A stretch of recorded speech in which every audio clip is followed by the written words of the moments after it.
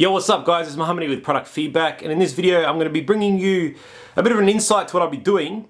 As you can see, I've got my old computer on the left here, which is pretty decently spec'd for its age. It's a Core i7, 6GB RAM, 5770 graphics card, an EVGA SLI motherboard. It's a pretty decent computer, and now a lot of people will be asking, well, why don't you upgrade it, get something later, maybe get a 3rd gen?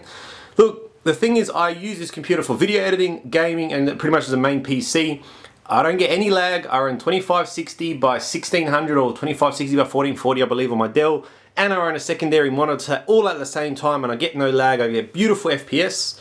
So until I start getting lag, I'm not going to be upgrading it because, as I say with computers, if something works, don't touch it.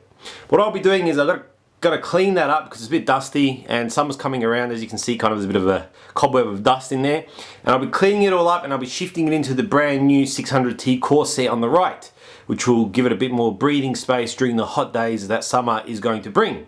Now what I'll be doing is this kind of be a series, so I'll be showing you how I build my computer into this chassis. It's a bit of a advantage having these cases because they're very easy to cable manage. But if you guys got any questions, definitely leave a comment below because I will be interested to see what you guys are taking on this. And just as some advice to clean this computer, on the left I got a compressed air, and they say don't use wet stuff. I tend to disagree. I use a damp cloth to wipe down the dust, but I let it dry before I turn the computer on.